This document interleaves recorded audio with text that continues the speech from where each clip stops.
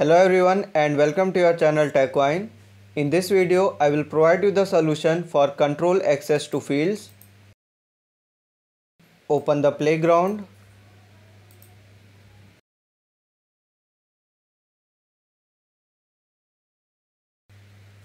Open setup. Search for profile. Open this. Move to the S section and you will find this profile name standard user. Click on clone. For profile name, copy the name provided in the information. Paste it. Click on save. Click on edit.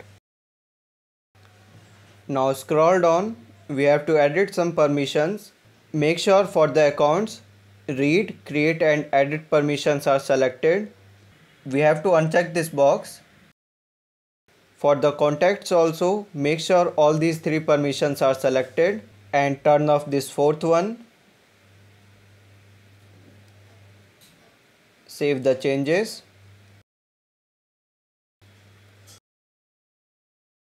Click on this view, edit, scroll down,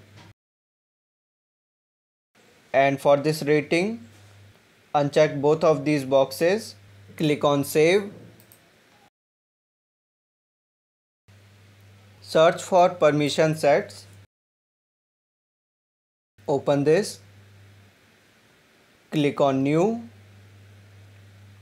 For label, copy this label, paste it, scroll down. For the license, choose the Salesforce. Click on save. Open object settings, then accounts. Click on this edit, then scroll down. Now we have to provide the access to the rating field. Select both of these checkboxes. Click on save. Now go back and check for the points. Congrats, you have successfully completed this assessment, and in the next video I will provide you the solution for this control access to records.